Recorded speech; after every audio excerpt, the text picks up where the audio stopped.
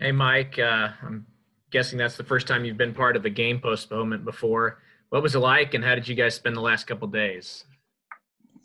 Uh, yeah, that was my first time really, but it was different. I mean, going into it a couple days before, we knew there was a excuse me, there was we knew there was a chance we weren't gonna play, but I mean, it happened.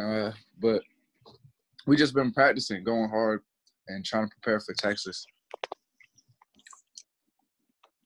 Did you take anything away from the game you played against Oklahoma State with a limited roster that you can apply to this game and maybe help you beat Texas? Yeah, a lot. Against Oklahoma State, regardless of how many people we had, we didn't really play well, and we watched the whole team, or we watched the whole game as a team, and we're able to learn from it, learn a lot about what we needed to do better on offense and defense, and there was a lot of takeaways from it.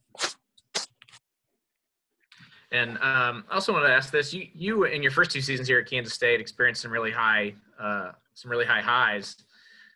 Big 12 championship, Elite Eight. The last 2 years have been kind of the opposite. What's that like been for you to adjust to those kind of different things? It's different. It's difficult, because the goal is always winning. And the first 2 years here, there was a lot of winning, but the last year, obviously, we didn't do it that well. But this year, it's just been not a rough start, but a little roadblocks from the start, and we're just trying to learn from it. We got a young team, but we got everything we need to be good. Every piece we need, and as guys start getting back, and as we continue to practice day in day out, and go through this next stretch of games, we're just looking to improve. And one more from me. Coach has mentioned a couple times now that he thinks the frozen eligibility rule could really help you out because you planned a redshirt as a freshman, didn't happen, and now if you want that year back, you can have it. I'm sure you don't have a decision made, but is that at least enticing that after this year you can have that? You can have one more go around if you want it. Yeah, I mean, to have that option, that's a cool thing.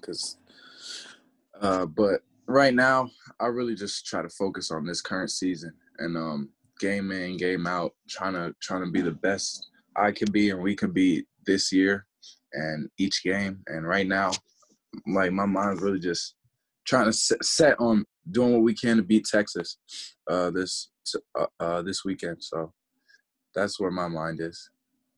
I got you. Understandable. Hey, thanks a lot, Mike. Good luck tomorrow. Thank you.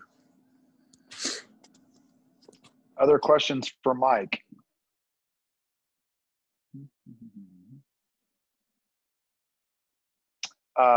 Next question to Grant Flanders. Hey, Mike. I just want to ask about your teammates, the ones that have dealt with the COVID and stuff like that. What has been their mental state, if you've ever been able to, FaceTime with them or whatnot? What's it like for them having to be holed up in their rooms by themselves?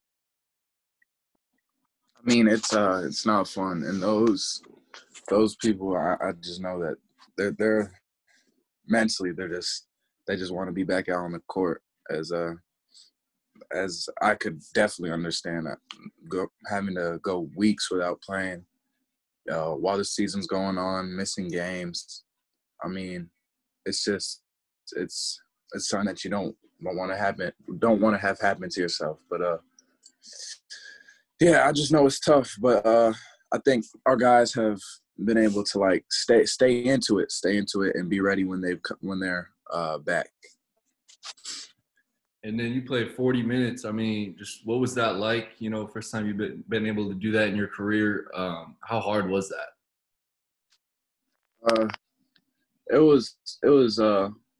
To me, it's fun, because yeah, I know everybody wants to play the whole game, but it's not anybody could stay on the court for 40 minutes, but it's doing things the right way for 40 minutes. And looking back at the game, there's definitely a lot of areas I could have improved on in that 40 minutes. And So yeah, it's fun to play 40 minutes, but still got to if I'm gonna play 40 minutes, I gotta be better. And then you said you guys watched the game as a team to look back at what you guys need to do better and whatnot. Do you have any specifics of what you guys need to do better and how to handle it without so many guys on the floor with only 6 or 7 guys? Yeah, I mean, just playing together and against Oklahoma State, like just little things were off on offense, like spacing and whatnot, and those little things could really make a huge difference. And just moving the ball, getting the best shot possible, and then just like little tough things, boxing out, stuff that we might have let fatigue get the best of us in certain situations, and stuff we got to improve on. Appreciate it, Mike. Stay safe. Thank you. Okay. Other questions for Mike? Next question to John Kurtz. Yeah, Mike, I mean, how tough is it to just maintain a positive mindset and keep your mind in the right place when you're thinking about going and playing a top 10 team as shorthanded as you guys are about to be? It's not as hard as you think because we're blessed. We're blessed to be in this situation. We're blessed to have played as many games as we've played. And right now, just staying positive, loving the game, and trying to get better game in, game out. That's what's driving us. And, I mean, we could drop our heads and complain about this, and that, but there's no need to when we got so much good going for us in life in general. So we just got to stay positive and enjoy every game and fight every game to win. Appreciate it, Mike. Thanks, man. Thank you.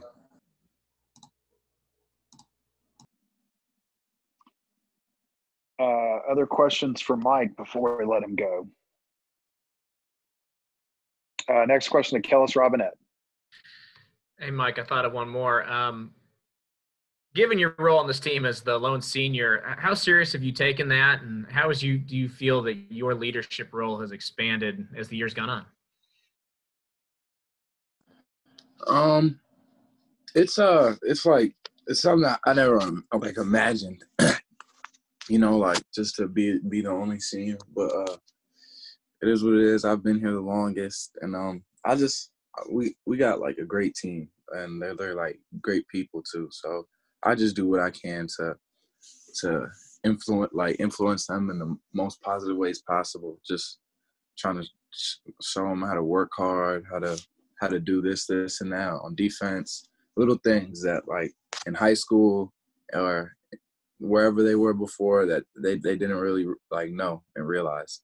And a lot of it they got to figure stuff out for themselves. But all I could do is try to help them, and that's all I've been trying to do this whole time. And it's fun. It's fun to watch like people closest to me improve as time goes on. And that's my job as a leader, to try to help them improve. Have any of the young guys asked you any questions that really caught you off guard? Something you weren't expecting them to be curious about? Nah, I mean, some of them just ask a lot of questions, So, I mean, no, I'm not surprised by any question at this point. All right. Well, hey, thanks, Mike. Thank you. Next question to Jackson Snyder.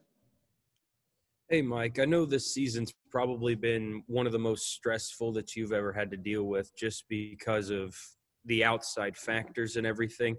But how do you and your teammates relax and deal with all of that stress from everything going on surrounding this season? We just come together, and when we're around each other, we enjoy being around each other, and that helps a lot of things when you just enjoy being around the people you're closest to. So on the road, when just like little things, like on the road after a scout meeting, just staying around, hanging out, just having fun with each other, and that's what it's about. And as long as we continue to just have fun, we're gonna improve on the court. We're gonna win some games, and but yeah, it's really just about having fun. enjoying the experience because we play more games than many teams, and we're blessed for that. And with some of your teammates kind of being secluded right now, dealing with contact tracing and COVID and everything, how have you noticed them dealing with all of that? Like, do they maybe feel a little stir crazy? Do you talk to them like texting or check up on them? How's all that going for them? Yeah, I mean, I know it's been tough for some of them, and you could check up on them, but that helps them, I think. But I just know that the people that have went through it just want to be on the court. But at the end of the day, once it's happened, there's nothing you can do about it, and just try to keep them positive, stay positive always.